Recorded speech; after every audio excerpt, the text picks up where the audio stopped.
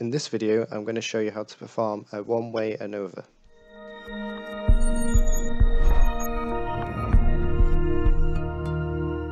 I'm going to select a column type of table, and I want to enter my replicate values stacked into columns, and then click the Create button. So in this example, I'm going to pretend that I've done some genetic tests, and I have 3 genotypes, so I have 3 groups. One called AA, one called AG, and one called GG. And what I've done is basically measured at what age each of these genotypes contracts a certain disease we'll call disease X. So this is, I'm going to paste some data in here. So these are ages in years. So what I want to do is perform a one-way ANOVA to compare the means of group A, B, and C to see if there's any difference between the group means. Now to perform a one-way ANOVA, you have to go to Analyze. Under the Column Analyses header, you want to select One-Way ANOVA, brackets, and Non-Parametric. All my data is already ticked to be included in the analysis, so I'm going to leave this, and then I'm going to click the OK button. So in the next window, I'm going to keep the experimental design as no matching or pairing. Basically, if I wanted to do a repeated measures ANOVA, you would select that each row represents a matched or repeated measures data. But in this case, they're from 3 individual groups. I'm going to assume the data represents from a Gaussian distribution to do a one-way ANOVA. If it doesn't, you would select no here to do the non-parametric version. At the top here, this sub-tab called multiple comparisons, I'm going to click on this. So these are where you can select follow-up tests, otherwise known as post-hoc tests. So essentially, if your one-way ANOVA comes up with a significant difference, that means there is at least one significant difference within your comparisons, but the issue being is you don't know where that significance lies. For example, I wouldn't know whether AA is different to AG or GG. So this is where you would do post-hoc tests. So what I'm going to do is select the second option. Compare the mean of each column with the mean of every other column.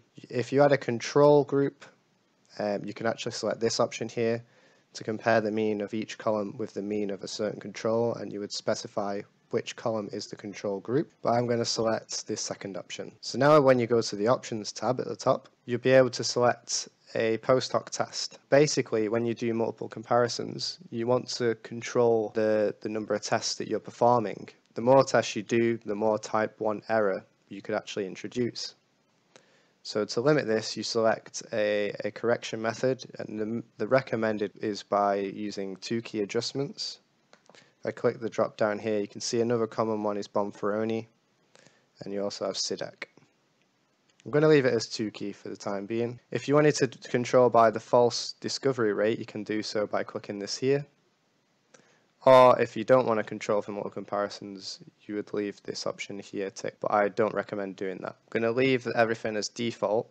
The main thing is that this one here that's ticked where it says report multiplicity adjusted p-values for each comparison. That means the p-value that will be reported is adjusted for the multiple comparisons. And then at the bottom, I'm going to change the output style to APA format, and I'm going to click OK to run the ANOVA test. So the first thing you should realize is now have a variety of different results sheet generated from this test. The first one is the results from the actual ANOVA itself, and GraphPad generates a separate result sheet for the post-hoc tests. So let's firstly go over the actual ANOVA test itself. So in the result sheet here, it's specifying which dataset was analysed. So this was dataset 1, indicated here. It's telling you what group are in what column. So again, I'm doing differences in ages between 3 genotypes, so AA, AG, and GG. Underneath here, we actually have our ANOVA summary. So this is the one-way ANOVA results. So we've got our F statistic here, which is the ANOVA test statistic. The higher this statistic indicates a highly significant test. As you can see here, the p-value reported is less than 0.001, which is a very significant difference. And this is summarized by the APA style of 3 asterisks. The next row is stating, is there a difference among the different groups in terms of the means? And yes, there is. And this is the R squared, so this represents the amount of variation between the three datasets. In other words, there is an 87% variation explained by this analysis. Next, underneath, we have the two F tests. In other words, these tests deduce whether the groups within your analysis have the same variation between them. So the first one is called the Brown-Forsyth test, and what we have is the F value here with the degrees of freedom in brackets, the p-value, in this case this is 0.703, so because this is above 0.05, that means the amount of variation within our three groups is equal. So the test is not significant, and therefore the standard deviations are the same. So they're not significantly different from each other. So when you have more than 5 data points in each group, GraphPad will also perform the Bartlett's test. The Bartlett's test is not actually recommended by GraphPad itself, but I'll just quickly go over that. So you've got the statistic itself, which is similar to the F statistic in the Brown-Forsyth test. The p-value, which again is in agreement with the above test, the p-value summary, and then again it's just stating that our standard deviations are not significantly different from each other. And then if we scroll down, we get some more results from analyses. And in the ANOVA table itself, you don't really need to go into this in much detail. It's just telling you about the different effects of the residuals and the treatment. And lastly, you've got just a summary of the analysis itself. So how many number of columns or treatments were there? In this case, there were 3. And then the number of values. So in total, I had 6 in each group, so this would be 18. Let's now go over the post-hoc tests. So if we go onto the results section on the side, and then click on the multiple comparisons sheet. So this is where all the post-hoc tests are summarized. So at the top here, we've just got some basic information. How many comparisons were in the test itself? So we've got 3. Our alpha level was set at 0.05, which is standard. And then here we've got the results for our 2 key multiple comparison tests. So let's go over this. So as you'll see here, it's separated into the different combinations of analysis. You can have, because we've got 3 groups, you could have 3 different comparisons. You could have AA versus AG, AA versus GG, and AG versus GG. It's their 3 different tests. And what GraphPad does is it reports each individual one in a separate analysis.